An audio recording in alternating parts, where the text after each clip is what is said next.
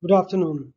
Today I have the unique privilege of introducing Dr. S. Ayyappan, who worked as the Director General of ICAR, New Delhi. As part of today's interview, we have Dr. V. Sugunan, Chief Editor Fishing Chimes, as the interviewer, and Dr. George John, former advisor, Department of Biotechnology, and former Vice Chancellor of Birsa Agricultural University, and Dr. J. K. Jena, Deputy Director General, ICAR. You must have a wish list of this. Can you share some of your wish list?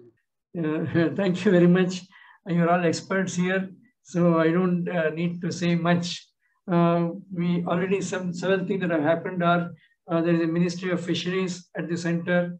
The National Fisheries Policy, comprehensive one. It's become a part of the blue economy. The Sagar Mala program, the Prime Minister Matsya Sampada Yojana (PMMSY), recent budget announcement of the removal of the import duty on shrimp, broodstock, and so on. So several things are already happening. What we are, what we are discussing and wishing. A few points at this time could be a strong fish intake mapping and strong databases, because we always talk of per capita fish consumption of around 12 kilograms. And we assume that 60% of the country's population to be fish taking. So maybe it could be updated. So fish intake mapping on a continuous basis and also strong databases would be required. What we wish is a resilient fisheries and sustainable aquaculture, climate smart fisheries with precise tools and products both in marine and inland areas with fisher safety. Now that's something several new tools have been brought in for fisher safety, and it could be satellite promoted. Now it is sort of deep learning tools. Several things are coming up. So fisher safety is another important thing. The deep sea and island fisheries, for example, tuna fisheries, could be made more commercial.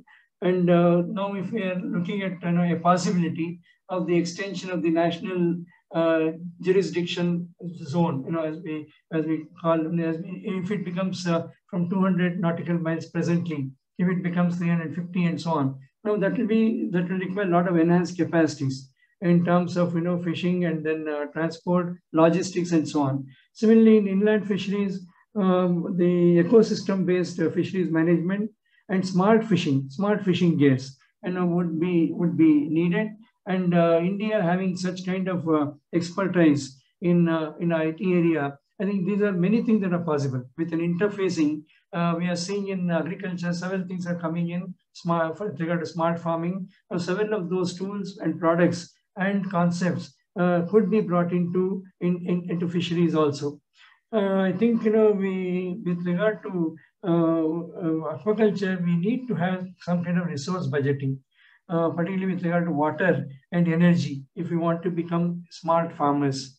And one issue is with regard to indigenous shrimp broodstock, a strong broodstock base that we would have indigenously, diversification in all domains of aquaculture, marine, coastal, and freshwater, including cold waters. The biodiversity utilization index needs to be enhanced.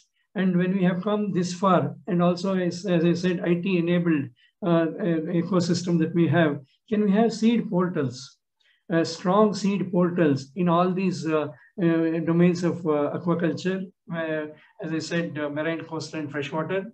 Then also possibility of, say, we already have a lot of value addition and processing happening with regard to shrimp.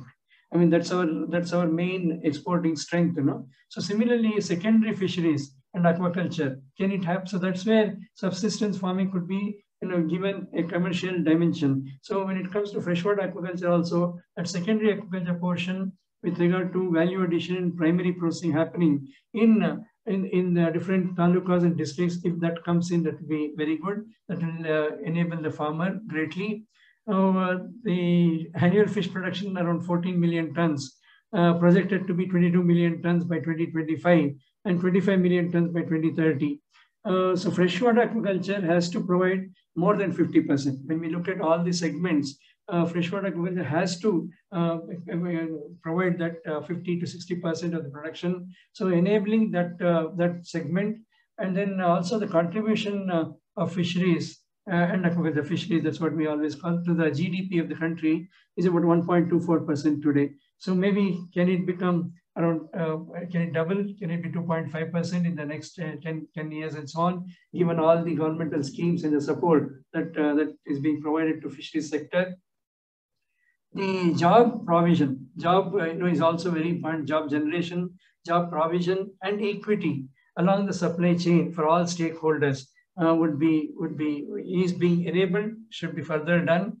And fish as a preferred protein source, fish for food, fish for livelihoods, and fish for all.